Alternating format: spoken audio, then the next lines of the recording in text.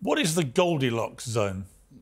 Another of your big bedrocks of your book. Well, this is one way that the physicists refer to something that they call the fine-tuning of the universe, or sometimes they talk about it, the anthropic fine-tuning. The idea is that the most fundamental parameters of physics fall within very narrow ranges or tolerances, outside of which we have discovered life would not be possible. Even basic chemistry would not be possible. So the force responsible for the expansion of the universe, called the cosmological constant, is fine-tuned. An accepted value is to 1 part in 10 to the 90th power. So a smidge faster or slower in that expansion, and you either get a heat death of the universe or you get a big crunch, a great black hole. In either case, life is not possible. That's just one of many parameters that fall within that kind of a sweet spot. So sometimes the physicists do talk about are living in a Goldilocks universe. Luke Barnes has written a wonderful book about the fine-tuning. A physicist who also did his PhD at Cambridge has written a book called The Fortunate Universe. So these types of terms are now making their way into physics because physicists did not expect that life would depend upon such an exquisitely and improbably arranged set of basic parameters. But there we have it. They did. This is what they found. But again, that comes back to the idea of a designer of all this. Well, one of the scientists who first discovered these fine-tuning parameters was Fred Hoyle. And Hoyle was a pretty aggressive scientific atheist. He opposed the Big Bang and even gave the Big Bang its name, the Big Bang, as a kind of pejorative to make fun of the concept.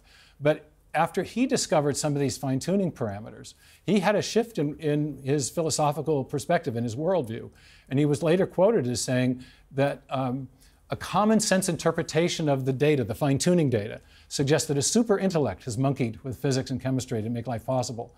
And I would say I love the way the monkeys always make it into the origins discussion, even if it's in physics. It always goes back to monkeys. Always monkeys, either at a typewriter or something. Yeah. There are other scientific hypotheses that don't use God as an explanation for all this. One is the simulation matrix theory, which Elon Musk talks about, or the idea of a multiverse. And when I had Neil deGrasse Tyson on, the astrophysicist, he said this. What was there before the beginning of the universe? Everyone asks this question. What's the simple answer?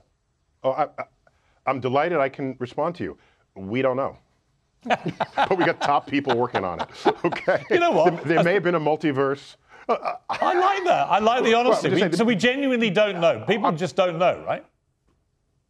We don't know. There might have been a multiverse that's birthing universes, and we're one of them, but that just pushes the question one step further before that. What was around before the multiverse? So we just don't know. It's a frontier question right now. What is your response? I mean, you know, a lot of astrophysicists and Elon Musk and others think it's actually about the multiverse. For those who don't know, what is the multiverse? And what's your response to that? Sure. The multiverse is the idea that, yes, the universe is incredibly finely tuned against all odds to make life possible.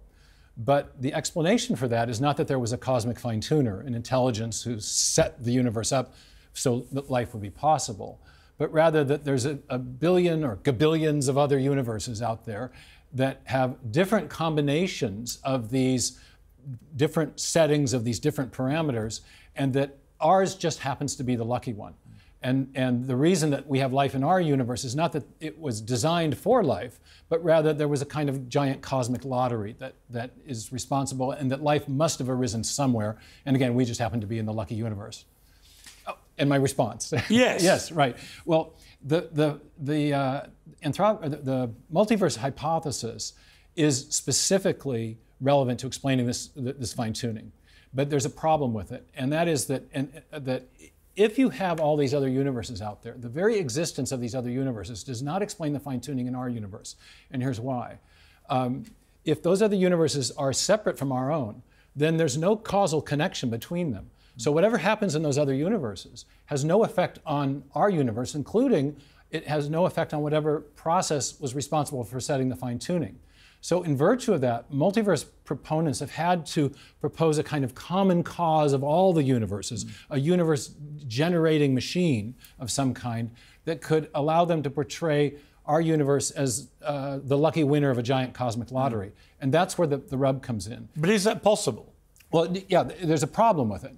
And that is that all of the different universe-generating mechanisms that have been proposed some based on something called string theory, others based on something called inflationary cosmology, themselves require prior fine-tuning in the universe-generating mechanisms. And so you explain the fine-tuning in this universe by invoking a universe-generating mechanism, but that mechanism in turn has to be finely tuned, and so you're right back to where you started without an ultimate explanation for fine-tuning. And yet we know from our experience that when we find something that's finely tuned, think of a French recipe or an internal combustion engine or a radio dial, fine-tuning always requires, in our uniform and repeated experience, which is the basis of all scientific reasoning, it always requires a fine-tuner, an intelligence. So given that the multiverse hasn't given an ultimate explanation for fine-tuning, the best explanation for fine-tuning is still intelligent design.